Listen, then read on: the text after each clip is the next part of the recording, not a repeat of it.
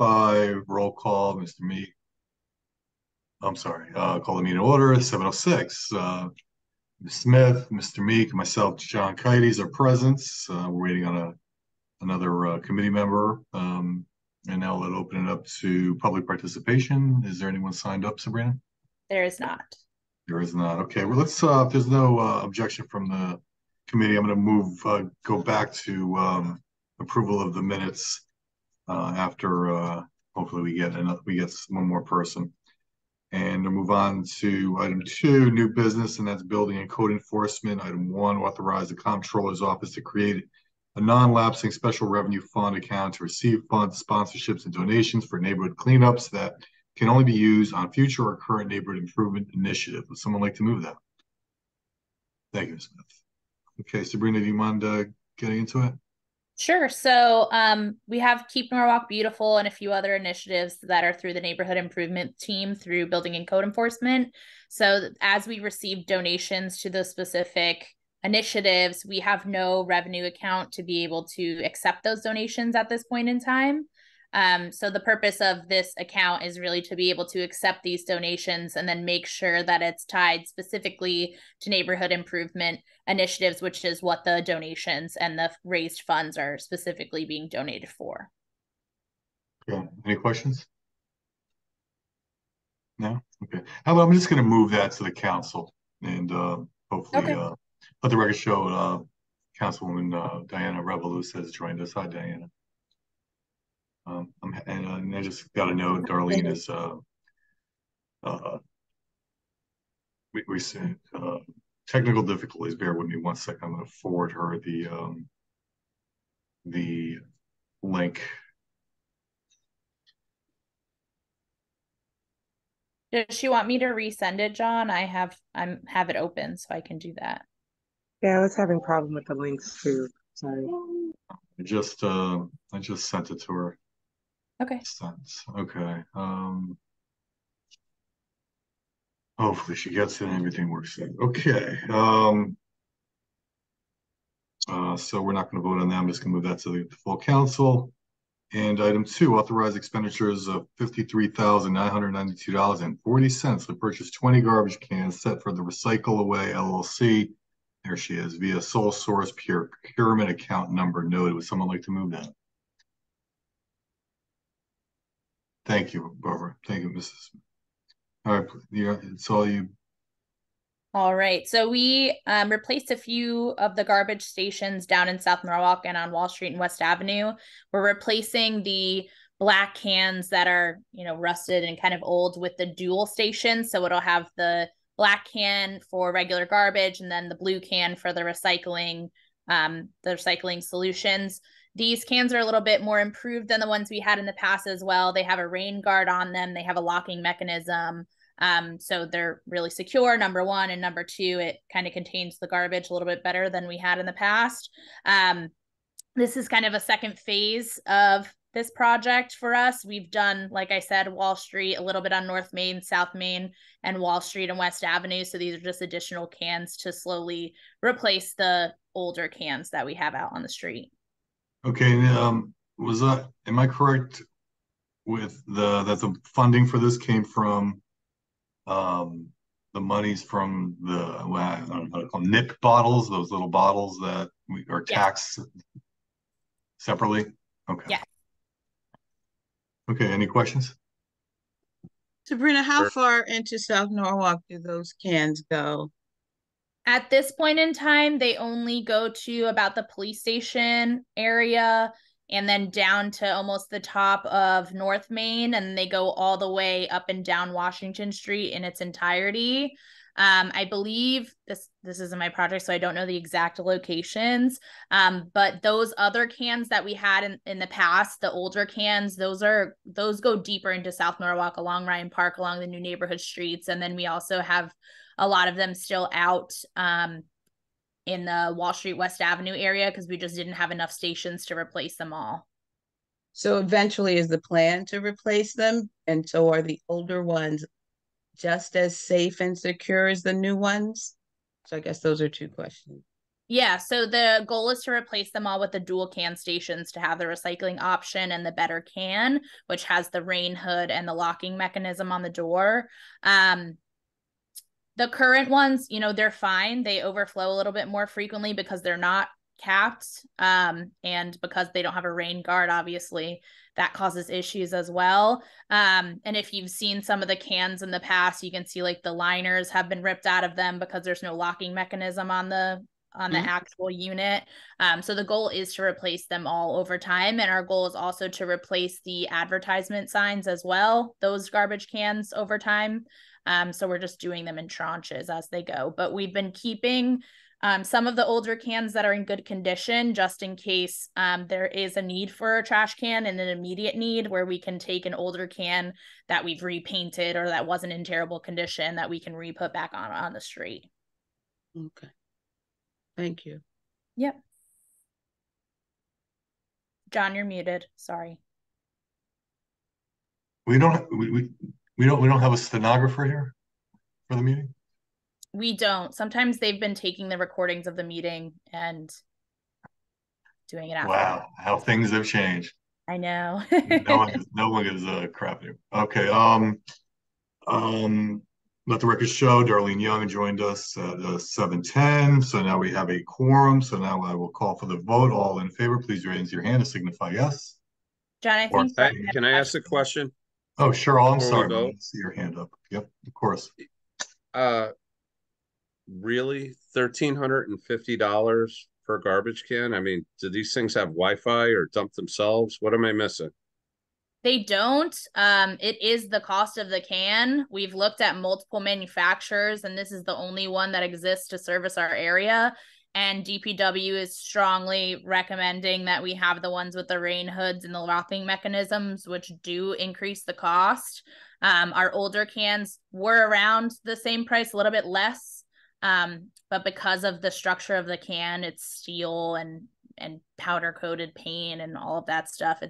I was astonished at the cost of them as well, but it's what it is. Where could I see one of these that we have now? I'm just trying to picture what this $1,300 garbage can looks like. All along Washington Street. I can try to bring it up as well really quickly. Okay, well, I got an idea now. Okay.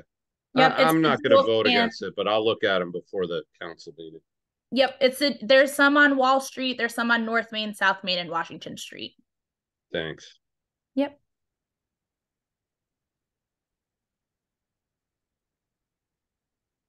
That's it. Any other questions? Seeing none, I will now call for the vote. All in favor, please raise your hand and signify yes. Or Aye. say yes. Abstentions, no's. Let the record show Mr. Meek was opposed and the item passes.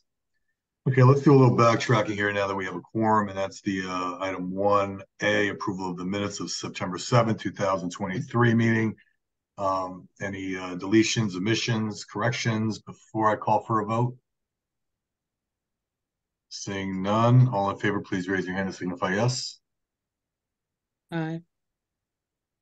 Minutes pass unanimously. Okay, now moving down to item B1, and that's authorize the mayor, Harry W. Rilling, to execute an agreement with AR Soundstage Lighting for the purchase project 4323 stage lighting and sound services for Norwalk holiday events for the total not to exceed $30,000. Account number noted. I'm actually I'll do 1B as well together, move them as one, and that's to authorize the business development tourism director to issue change orders on the contract for a total not to exceed $3,000, 10% of the total contract cost. Account number noted. Would someone like to move that item? Thank you. Perfect. Sabrina?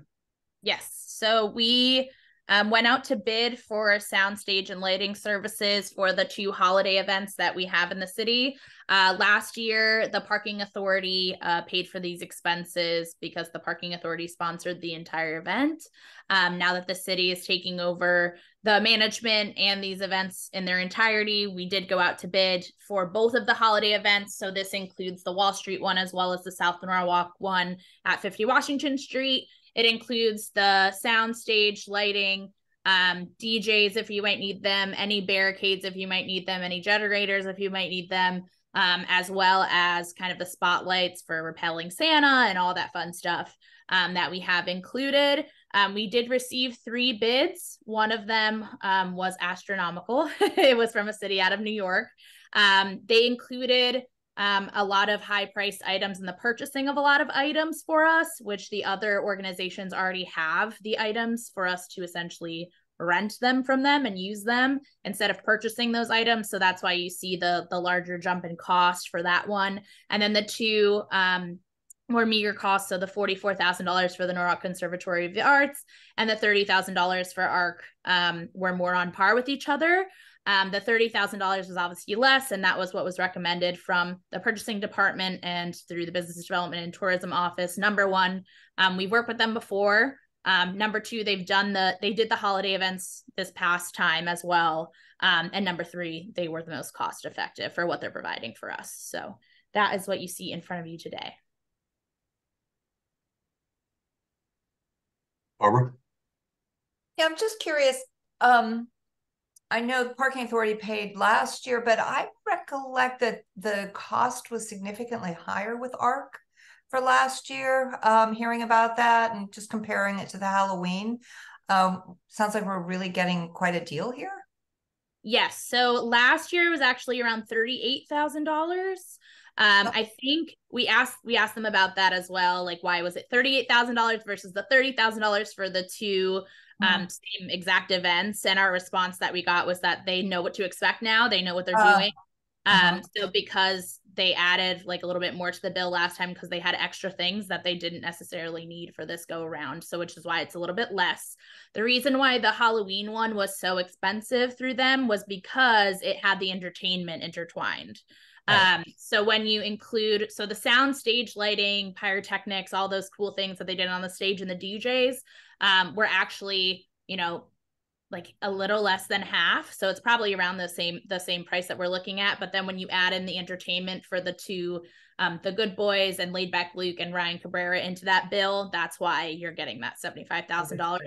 But for this event, for these 2 events, actually, we're using local talent. So we're having the choirs from the schools and things like that, and some dance academies. And we do make donations to those individuals, but, you know, we're not paying thousands of dollars for those folks. So that's wonderful.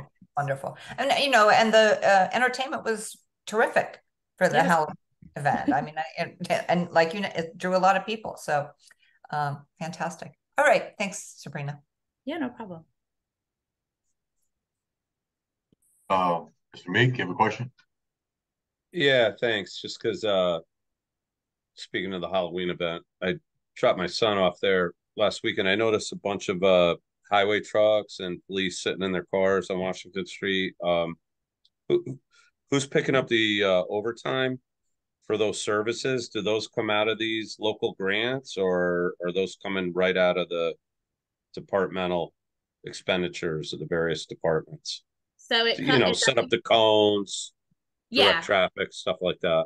So we pay for all of that through our special events budget. So the police's operating budget is not paying for their overtime. We're using ARPA dollars and capital dollars to make event expenses, and those are all included in that. So that pays for EMS, police, and any extra staff time that we would need from those individual departments. DPW, transportation, parking, and mobility, they did that during normal working hours, so there was no extra cost to putting out the cones and putting up the signage. But the police that would have, you know, were there for extra staff services and did have extra police there, you know, considering it was the first type of this event, they wanted to be over prepared rather than under prepared. We all pay for that through the separate event budgets. Okay, so it's separate from the entertainment vendors then? Yes. Okay, thanks. Seeing other hands, call for the vote. All in favor, please raise your hand and signify yes. Aye. Opposed? Meek. Okay, so motion passes. All right, so that was for 1 and 1B. Now we're moving on to B2. Authorize the Comptroller's Office to create a non-lapsing special revenue fund account to receive funds, sponsorships, and donations for special events that can be only used on future or current special event expenses. Someone like this to move that? Oh, sorry. Thank you, Barbara. Barbara, this Please. is your meeting tonight. So this is, again, a special account that we're creating. We're starting to receive sponsorship for events, number one. Number two, donations for events that aren't specifically tied to sponsorship packages. And number three, if we ever want to sell a ticket of any sort, we want those funds to go back directly to funding and recouping costs for the events and for planning future events. So the creation of this account is really just to lockbox any donations, funds that we receive for special events and through special events to go directly back into that. Any questions? Okay, all in favor, please raise your hand and signify yes. Yes. Motion passes unanimously. And last but not least, item B3, authorize the comptroller's office to create a non-lapsing special revenue fund account to receive funds, sponsorships, and donations for the Arts and Cultural District and Arts Cultural District Commission in accordance with the City Norwalk Ordinance, Chapter 17A, Arts and Cultural Commission. Would someone like to move that? Thank you, Ms. Smith. Great job. All right, Sabrina. Yep. So a couple months ago, the Arts and Cultural Commission ordinance went through Common Council.